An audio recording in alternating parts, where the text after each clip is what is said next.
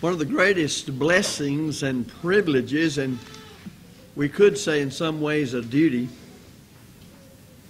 that is to be enjoyed by those who are members of the Lord's church, who are Christians, as far as this life is concerned, is that of prayer. As a child of God, one can, in confession of sins to God, find forgiveness of those sins. John said to Christians in 1 John 1 and verse 9 that if we confess our sins, He's faithful and just to forgive us of our sins and to cleanse us from all unrighteousness. It's through prayer the Christian can find peace when those prayers are prayed as the Bible teaches, and his full faith in the truth of God's Word as he prays them. Paul said to the brethren at Philippi in Philippians chapter 4, verses 6 through 7, "Be careful for nothing," meaning don't be anxious over anything, "but in everything, by prayer and supplication, with thanksgiving, let your requests be made known unto God." Well, what's the outcome of that, Paul? "And the peace of God, which passeth all understanding, shall keep your hearts and minds through Christ Jesus." It is through prayer that the Christian can receive strength from God. I don't know how all God works on behalf of His children. I know that He communicates with us in His Word, and as we understand His message, we know our duties to Him, and as we discharge those duties, then we are faithful to Him and acceptable to Him. As to what all deity does on our behalf, I mean, even right now, who can tell? All I know is that heaven and all that pertains to heaven is on the side of God's children, and that's a comforting thought. And I learned that from the Word of God itself. So we must be mindful of God being for us. As Paul said, if God's for us, who can be against us? Sometimes we think God's against us, but He's not. He's for us. God would have all men be saved. But of course, in order to be saved from your alien sins, one must hear and believe the gospel and meet its terms of pardon in obedience to the gospel of Christ and being baptized for the remission of sins. And therein the Lord adds us to the church. In Ephesians 1:3, we know that all spiritual blessings in heavenly places are in Christ. And we must be, as believers in Christ, repenting of our sins and confessing our faith in Christ, be baptized into Christ to obtain the remission or forgiveness of sins. Galatians 3:27 and Acts 2 verse 38. Thereby the Lord adds us to the church where He's located all spiritual blessings in heavenly places. Acts 2:47 and again Ephesians 1:3. Well, one of those great privileges, as I said at the beginning, is the right as children of God to pray to God, to offer our petitions to Him, to know that He will answer our prayers. And for all of that, Paul frequently exhorted Christians to be diligent in their prayers. Listen to him in Ephesians 6 and verse 18. And this is after he lists the spiritual armor that we are to put on. He ends it by talking about prayer. Praying always with all prayer and supplications. To the Colossians in chapter 4 and verse 2, he said, "Continue earnestly in prayer, being vigilant in it with thanksgiving." In 1 Thessalonians 5:17, "Pray without ceasing." The idea is that prayer should be characteristic all day long, every day, of the faithful life of a Christian. We're on speaking terms with God once we become His children. And we ought to want to speak with the God of all glory and the judge of all the earth through the only mediator between God and man, Jesus Christ. It's available to us. And we should exercise it. We should desire to. Jesus knew that people would tend to become slack in their prayers to God. He said in Luke 18 in verse 1, "And He spake a parable unto them to this end, this is the point he wanted to get across, that men ought always to pray and not faint or cease to be what they ought to be. Prayer is an integral part of being faithful.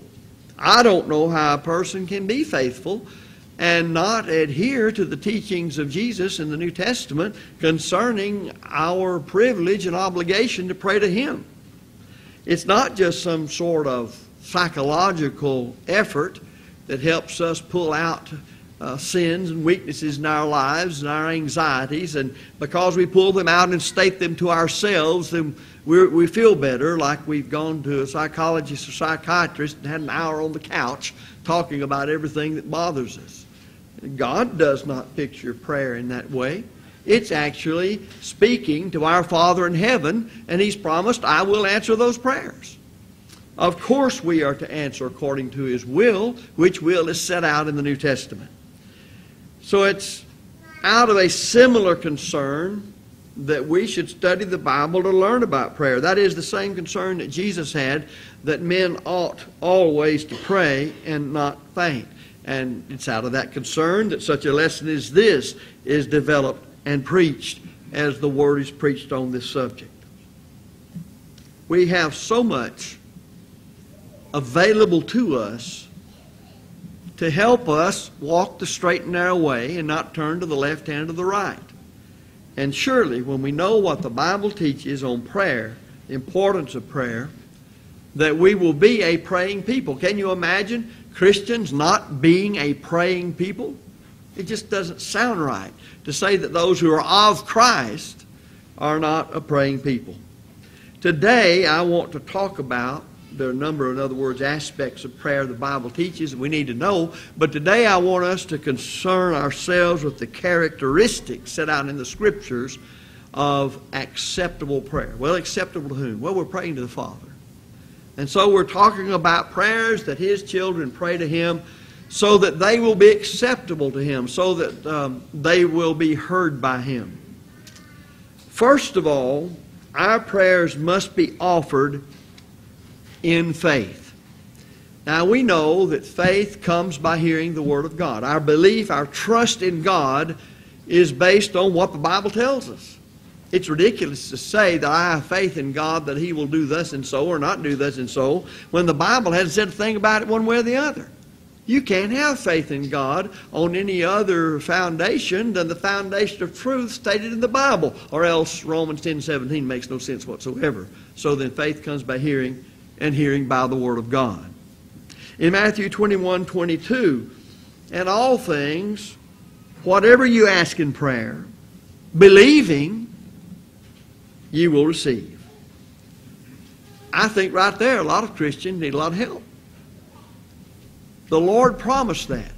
If we can't believe that, how is it we can believe Him when He says to the person who's a believer in Christ, who's repented of their sins, confessed their faith in Christ, that when you're immersed in water by the authority of Christ, and in the name of the Father, Son, and Holy Spirit, to obtain the remission of sins, since all sins against God, then God must do the forgiving. How do you know He forgave you if He's not true to His promise to do so when from the heart you do what you're supposed to do? Well, what does He say concerning the Christian's duty and privilege to pray to Him?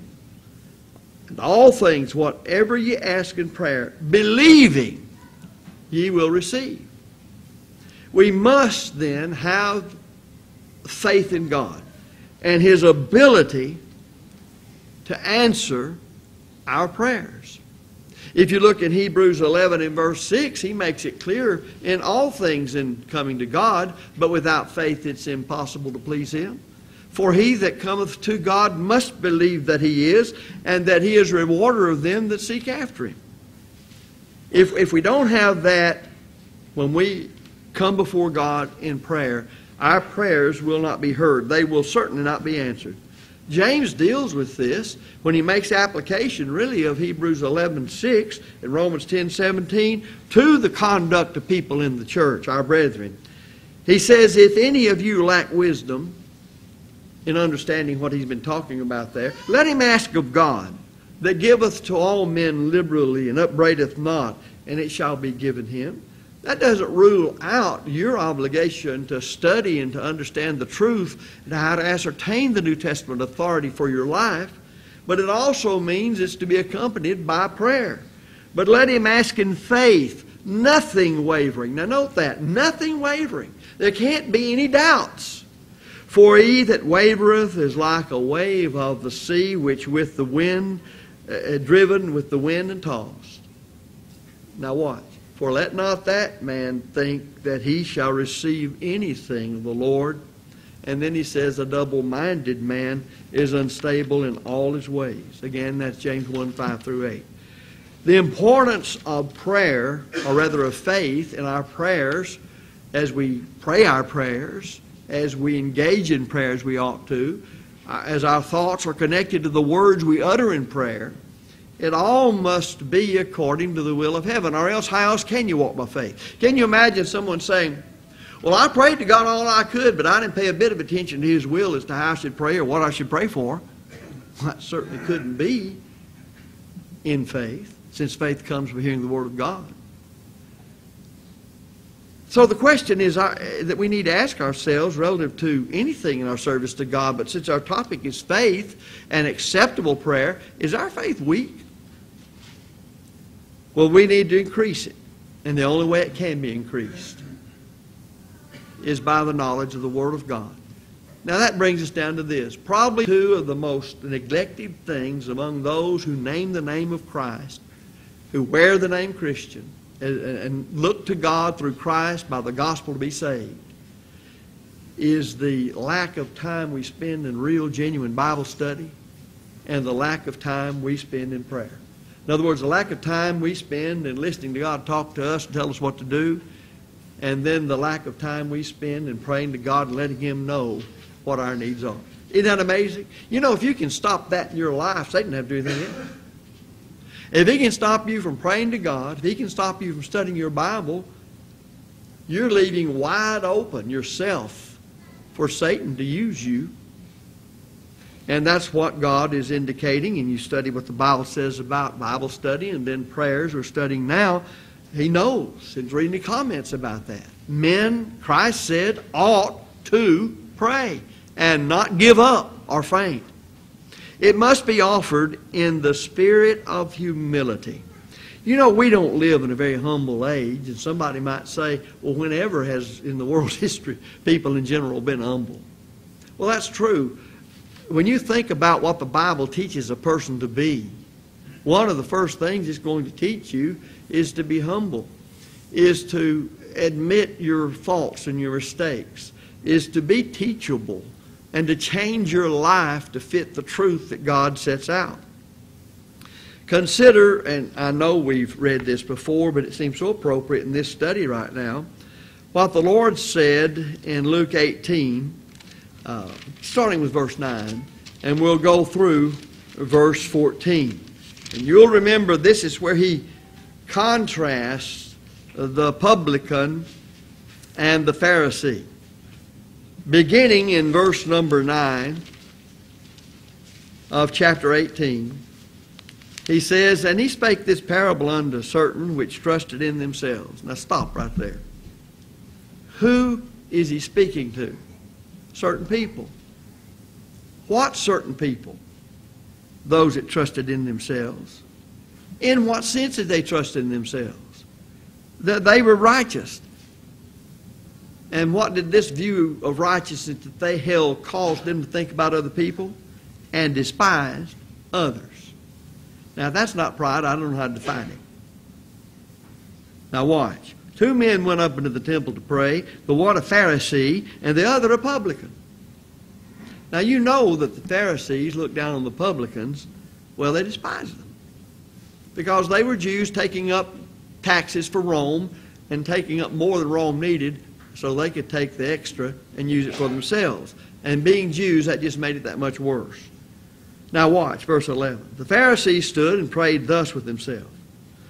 God, I thank Thee that I am not as other men are, extortioners, unjust, adulterers, or even as this publican. I fast twice in the week.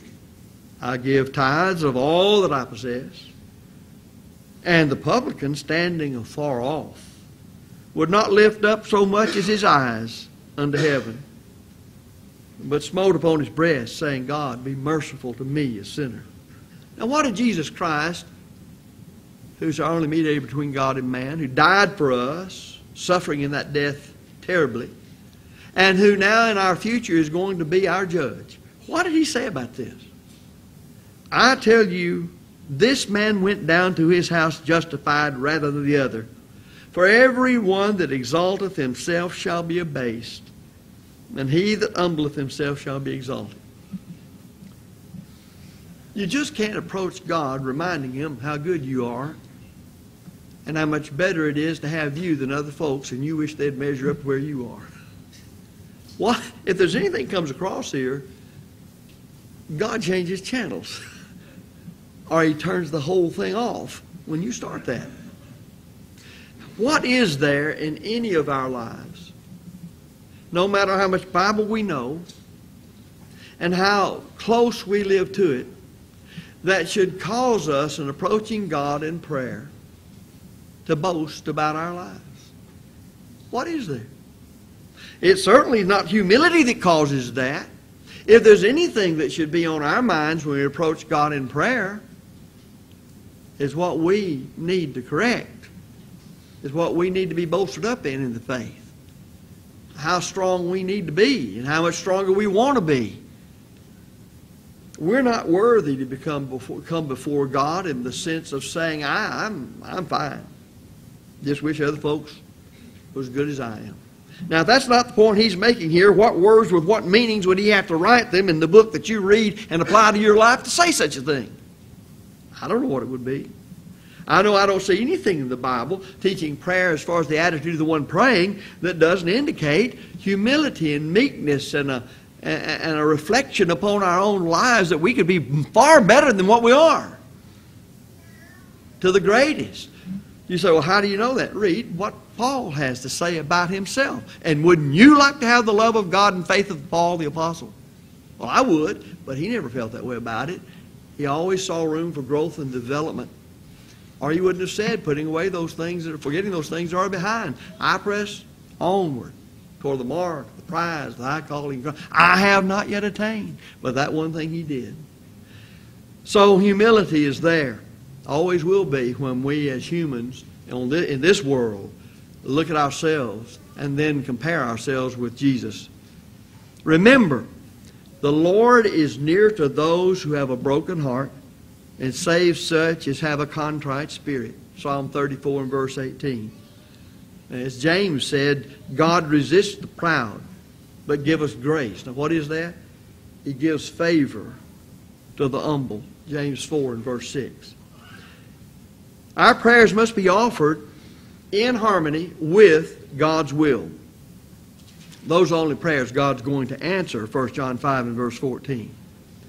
Jesus provided the pattern or the example for us in His prayers in Gethsemane. You remember Luke 22, verse 42? He wanted to escape the ordeals of the crucifixion. Any normal human being would. Yet He had such control over Himself that after praying to God that such would happen, He always said, not my will, but thine be done. That must be characteristic of all of our prayers. Not my will, but thine be done. Have you ever prayed for certain things to transpire? This person get over a sickness, or this happen in somebody else's life, and in your mind it's all with the right attitude and for good? Yes. But have you ended the prayer because God knows all that's knowable, thus He knows what you don't know. He has His designs all worked out, and have you then ended your prayer with not my will, but thine be done? Acquiescing to He who knows all things and has all power and has all under His control. And I'd say that we certainly are not in that position. Too often prayers are unanswered because they are more concerned with our will rather than God's will being done. James knew that in writing to Christians. He said, ye ask and receive not. Well, let's stop right there for a moment. Didn't God say He would answer our prayers, yes. Well, they asked. They didn't receive anything. Wonder where the problem is, with God or with them? Well, listen. They didn't receive because you ask amiss. You're not asking according to the will of God, as Christians ought to. And he says what it is. You're praying to receive things that you may consume it up on your lusts. Well, now, lust can only be lust of the flesh, lust of the eyes, pride of life. Now, we often think, well, they're wanting to engage in things immoral, and they're asking God to give them things so they can do it. That's not what that says. Lust are the appetites of the flesh. All those appetites, none of them are sinful in themselves. But they do pertain to the body and the flesh and the desires of this life. So these folks were asking and asking and asking for things from God, but what did they pertain to? Things that would make them enjoy their life in the flesh and quench the appetites of their flesh. I mean, it was sinful. It just means they focus wrongly as those who are of Christ. Ye ask and receive not, because ye ask amiss. Why? That ye may consume whatever the blessing would be upon your lust. James 4:3. Then our prayers must be offered by those who are righteous before God. Peter declares in 1 Peter 3 and verse 2, and remember he wrote to Christians, for the eyes of the Lord are on the righteous, and his ears are open to their prayers. Watch. But the face of the Lord is against those who do evil. Well, what's evil? Evil is anything not authorized by the Bible, or we engage in that which is forbidden. And you say, well, I never thought of evil that way. Well, you ought to. It's the only way to view evil. How do I know what's sinful, what's evil, what's wicked? Didn't suit me? No. It's that which is contrary to the will of Jesus Christ. And so his eyes are open to those, and his ears hear those who are faithful to the Lord, who are keeping his commandments, and who operate accordingly. But I learn also from James 5, 16 through 18, that the prayers of the righteous are very effective. More so probably anybody realizes. The effectual fervent prayer of a righteous man availeth much. I wish we believed that. Let me ask something of you, and you answer it in your own mind. Those who've been members of the church as long as anybody in this audience have you ever seen the church come together just to pray? We come together for singing, for the study of the Bible. Have you ever seen the Lord's people on this earth come together to simply unite in prayer? I wonder why. I wonder what that says about us. And yet it's been all around the country in the Lord's church. I don't know why that's not the case. But we don't do it. I think to a great extent we're creatures of tradition, and because we haven't done it all along, we don't do it. But that's no reason not to. I wonder if all of us unite to pray for this country, think it'll make any difference at all? The effectual fervent prayer of a righteous man availeth much. So wonder where some of our problems are. Listen to what is said in Proverbs 28 and verse 9. He that turneth away his ear from hearing the law, even his prayer shall be abomination. I wonder how many people have prayed abominations when they thought they were praying to be heard of God and he would receive their prayer and bless them. And why? Because they won't do God's will. It is a fruitless thing to think that I can disobey what I know God expects me to do, or commit any sin and know it's sin, and then pray to God as if there is no sin, even though I know I need to correct it and what to do to correct it, but I won't, and still think he's going to hear me. In Isaiah 59, 1 and 2, behold, the Lord's hand is not shortened, that it cannot save, neither his ear heavy, that it cannot hear. Well, then where's the problem? But your iniquity has separated between you and your God, and your sins have hid his face from you, that he will not hear. Again, Isaiah 59, 1 and 2. To be righteous before God requires that we submit to the righteousness that is of God and offered to us in the gospel system, Romans 10, 1 through 4. Thus we must respond to the gospel of Christ to become a Christian and enjoy all these spiritual blessings in heavenly places in Christ by being baptized into Christ for the remission of sins. And then live as the New Testament says Christians are to live, and that governs everything in the New Testament pertaining to our prayers. Prayer is something that we need to study as much as we need to study how to deliver sermons. It's always been interesting to me that we could have whole courses in preacher schools and other places teaching about homiletics. That is, the speaking of God's will, how to prepare a sermon. We emphasize the importance of Bible study, but in the study of that Word of God as to what pertains to righteous living, then so much is said about prayer. And I wonder if we've ever taught people how to pray.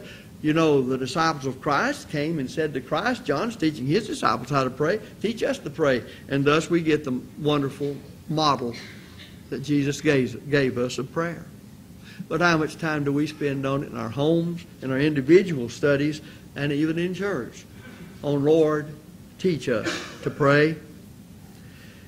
Our prayers must be offered with a spirit of thanksgiving.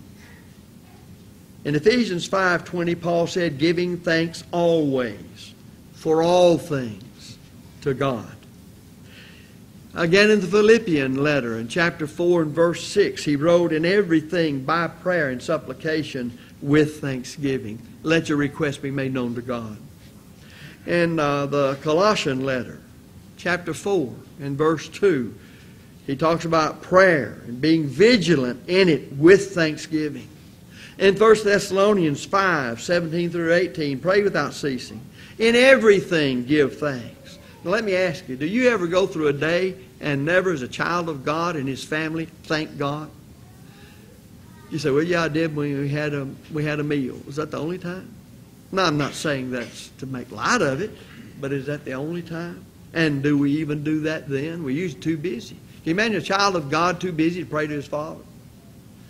Do we think God will help us with our present burdens if we don't take the time to thank Him for past blessings? Our prayers to be received of God, to be answered by God, must be offered with persistence. Persistence. I think you'll notice that Jesus well set out this aspect of prayer in Luke chapter 11. Verses 5 through 10. There our Lord said, as Luke records by inspiration, and He said unto them, which of you shall have a friend, and shall go unto him at midnight, and say unto him, friend, lend me 3 loaves, for a friend of mine and his journey's come to me, and I have nothing to set before him. And he from within shall answer and say, trouble me not. The door is now shut. My children are with me in bed. I cannot rise and give thee. I say unto you, though he will not rise and give him, because he is his friend, yet because of his importunity, he will rise and give him as many as he needeth. And I say unto you, ask, and it shall be given. Seek, and ye shall find. Knock, and it shall be opened unto you.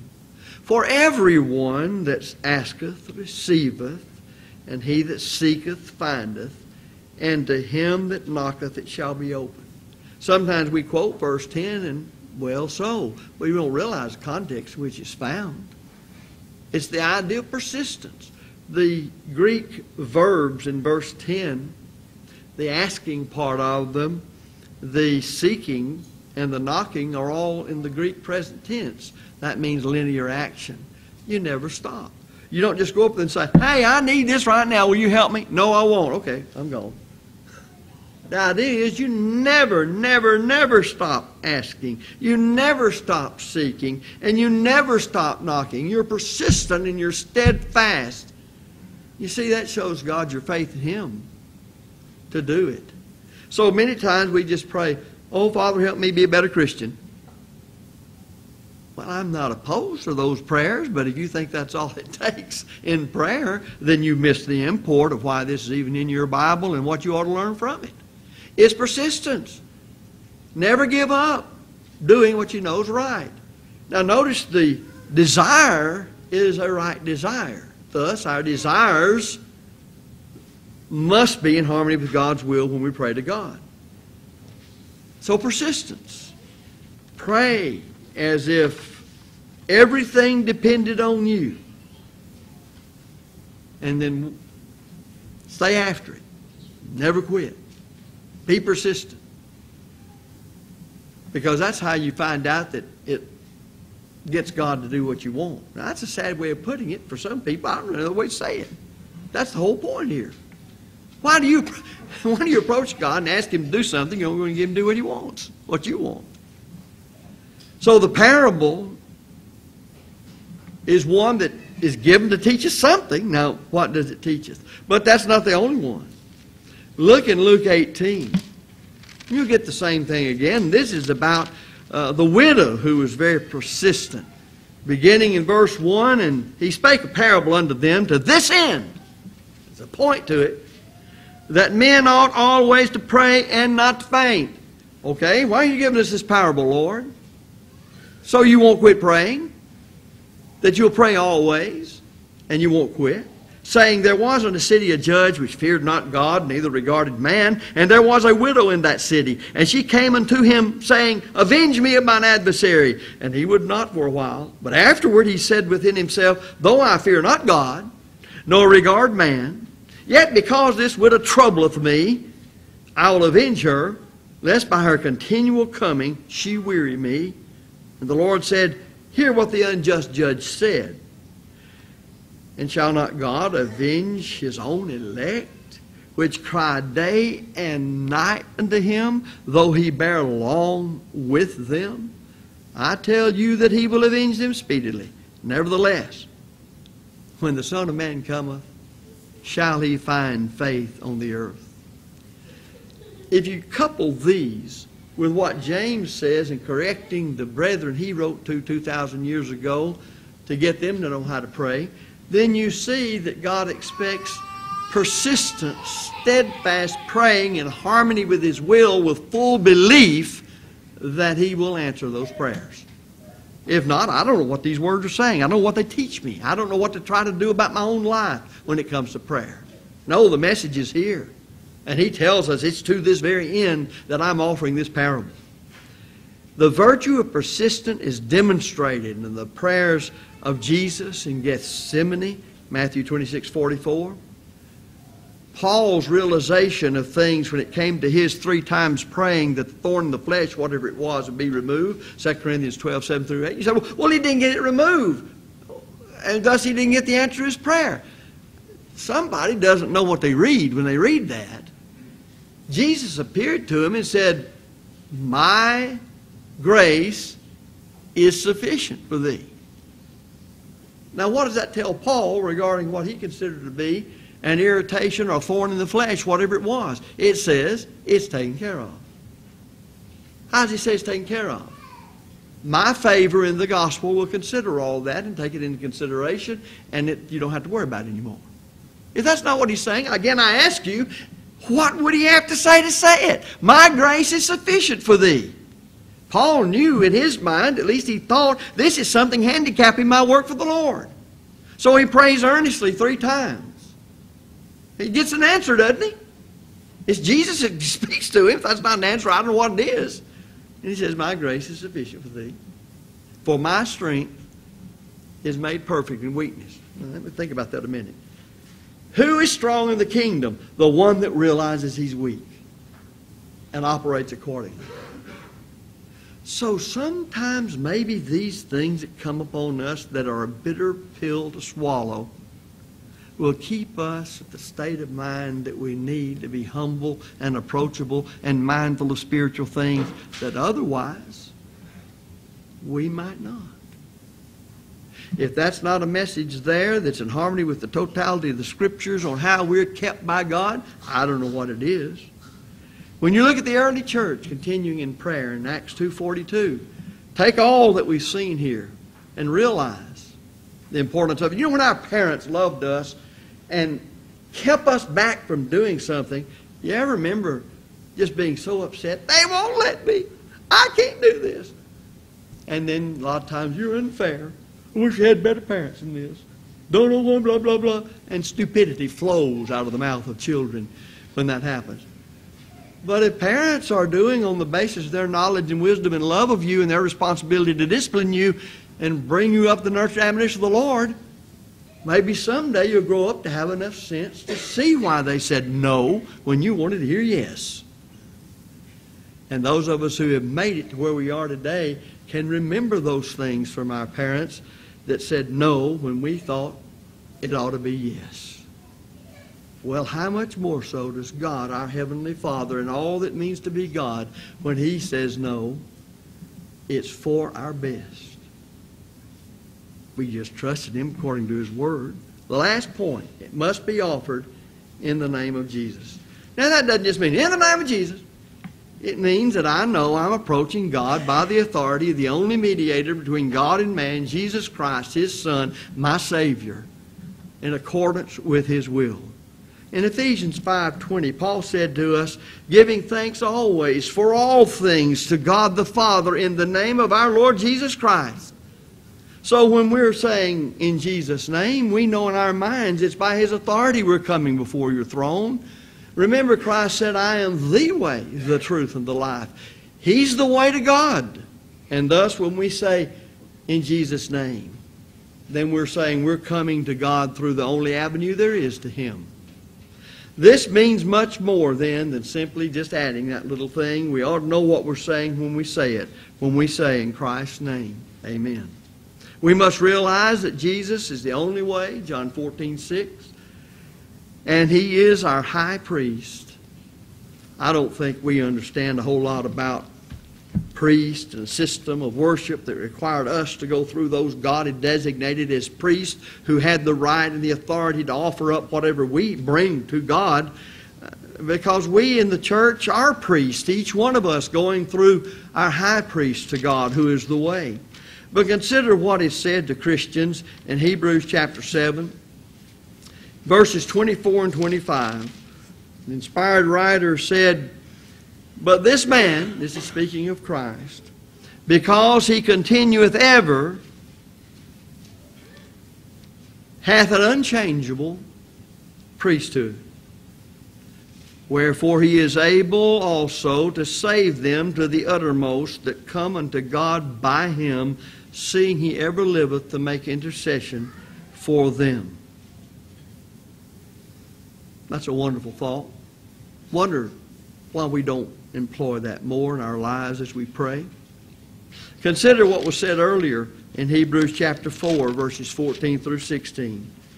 And there the same writer had this to say, seeing then that we have a great high priest that is passed into the heavens, Jesus the Son of God, let us hold fast our profession.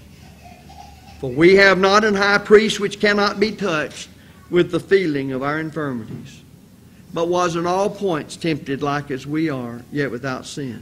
Well, what's the point of that? Let us therefore come boldly into the throne of grace, that we may obtain mercy and find grace to help in time of need. And yet we find it so hard to work prayer in a busy schedule. Something doesn't sound right. And thus we need to do some strong reviewing of our own lives to see whether we really are as faithful sometimes as we think we are. We'll be stronger when we engage in prayer according to the Lord's will, and that involves every one of the principles we studied today as to our prayers being acceptable to Him and our being answered of Him, which will always work to our spiritual growth and development. If you're not a child of God, we studied in the sermon what a man must do to be saved, to become a Christian. As a child of God, we recognize that even in prayer, we confess our sins to God and pray for His forgiveness. That's God's second law of pardon. For those who have committed sins publicly and brought reproach upon the church, there's a need to take care of those sins as publicly as they were committed, and to come confessing those sins and praying God for forgiveness. If, therefore, you are truly subject to the call of Christ to become a Christian, or to be restored to your first love, we invite you to come to Him while we stand and sing.